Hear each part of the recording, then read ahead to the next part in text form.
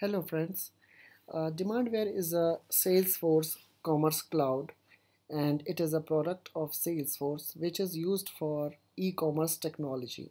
So I have created this course which will give a head start about the knowledge of Demandware. So let's go through the course. So this is the course homepage and this course contains few most important topics which is required for starting the commerce cloud development.